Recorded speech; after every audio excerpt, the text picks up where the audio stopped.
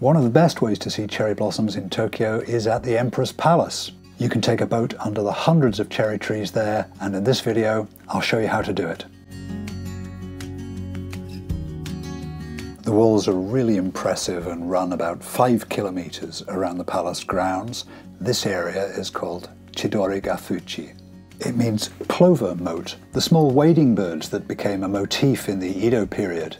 They've planted nearly 300 trees over the last century, and about 10 days every year it becomes one of the most iconic scenes in the country. Visitors can hire boats to row or paddle around the moat, under the trees, and even through the fallen petals on the water. It's a truly sublime experience. But with over 1 million people visiting at Hanami time, the competition for one of those boats is seriously high. So let me explain how the hiring process is managed to give you the best chance of getting one.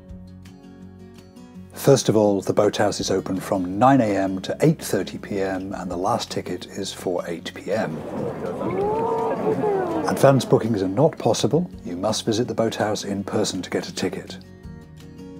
The easiest way to get there is to take a train to either Kudanshita or Hansamon stations. The boathouse is about midway between the two, and I recommend starting from Hansamon. It's a direct 15-minute walk under blossoms, and you'll easily find the boathouse with the staff waiting to help you out. Here's the notice board by the boathouse, and you'll see it gives some general information about the boats, cost and hire times. They have more than 60 boats in 2 basic sorts. They're either traditional rowing boats or paddle boats, which come in 3 different styles. There's a smaller one for up to 2 adults, a larger one for parents with up to 2 small children, and these swan boats which are also large enough for parents and children. At the time of making this, spring 2024, the basic cost is 800 yen for 30 minutes, that's about $5 US, and you can extend that time to an hour if they have the boats available. Now the booking process is in 2 parts. You first use the terminals to make a booking to hire whichever boat you want and at the time you want to take it, and then you return later at that time to pay for it at the kiosk and actually take the boat from the jetty. In practice, of course, your booking will be limited by the availability of the boats. So you'll find 2 queues when you get here. One is to use the terminals to book the boat, and the other is to pay for it at the boathouse kiosk when the time comes. Okay, the booking screens look like this, and there's a button to change the displayed language. You can see it offers time slots in 30-minute intervals through the day and types of boats. They're called rowboats or cycle boats, which means any of the 3 sorts of paddle boats I described earlier. You can't specify the individual sort of paddle boat you want if you want a smaller, larger, or a fabulous swan boat, unfortunately. The paddle boats are just handed out in rotation at the time you've booked, and you take your chances.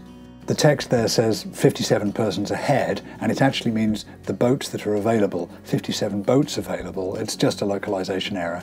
But if you need a family boat, the process is to say so to the staff when you book the time slot, and they'll make a note for that time, which they pass on to the jetty stewards so that they don't give your boat away to someone else.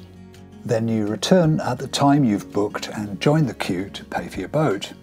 You go to the kiosk here, present the QR code at the machine and pay the fee. Note that the machine only takes cash. You can't pay any other way, so do make sure you've got the money in coins or a note. If you want to extend the time to an hour, you would do that now by selecting the option that you can see here if they have the availability. You can see there's a red banner there. It says sold out. So the display is showing that you could have an extra 30 minutes if you want a rowboat, but not in the paddle boats anymore today. Then you proceed down to the waterside, and if you've specified a larger family boat, the stewards will manage that on the jetty, having been pre-warned. The stewards will also help you get safely into the boats and nicely away from the pier, and they'll help you when you come back in too, as you can see.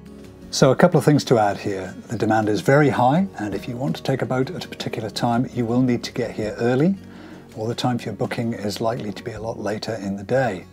Now you could fill a leisurely hour walking around the top of the ramparts, the rest of the park. I've made a video about that, see the link here. What I'd recommend is to go first thing in the morning, get a ticket, and then you'll know what time you're boating, and you can manage the rest of your day accordingly. Finally, remember that alcohol is strictly prohibited. You don't want to end up like this guy, do you? So, If you're lucky enough to be here in Tokyo for Hanami, good luck getting a boat. It's a truly magical experience and it's one you will not forget. See you again.